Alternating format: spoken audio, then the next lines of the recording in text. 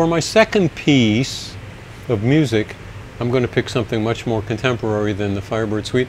I'm going to choose the band Sleepytime Gorilla Museum, which I'm a big fan of. Sadly, the band has broken up. That happens with bands. Fans of the band like I am hope that maybe they'll get back together sometime, but anyway, there's a wealth of work, and if I have to pick one piece, really it could be almost any of their pieces. I'll pick the piece called Sleep is Wrong, which I recommend you listening to.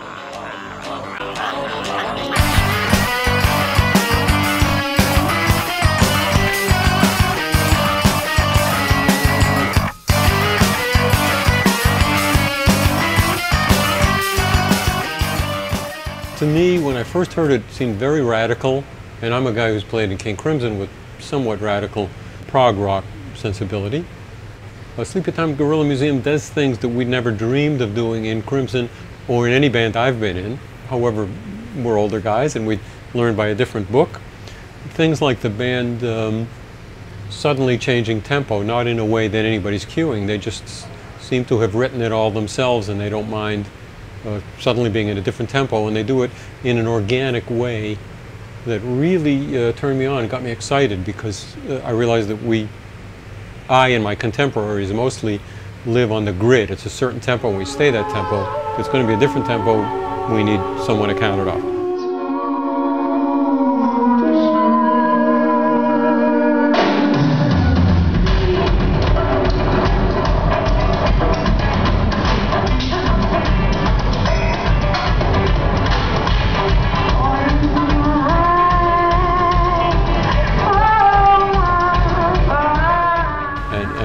I so wanted to be influenced by their music. I didn't want to copy it.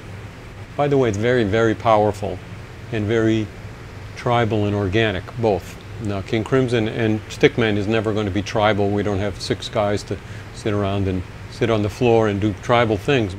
But I love the power of it, and I tried to... Actually, at the beginning of Stickman, I said to the guys, we're going to do this piece, Sleep is Wrong. It'll be terrible. It'll be an insult, in a way, to the band that did it. But I wanted to infect us musically. I wanted to seep in the sensibility of it.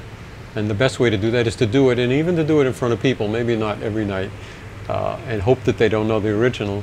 And we did that, and I do feel like it had an effect, not as much as I had hoped, but some. And I hope that if the band ever hears, the real band ever hears my version, they'll forgive me.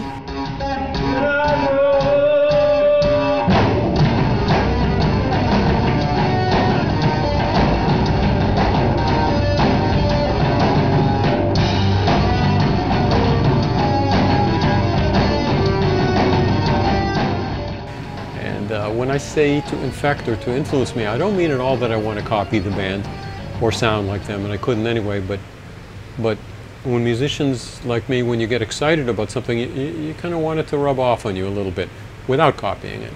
And so I'm a big fan of Sleepytime Gorilla Museum and all the players in it, and I've listened to it really a lot, again, to try to have it influence me. So that's my second choice.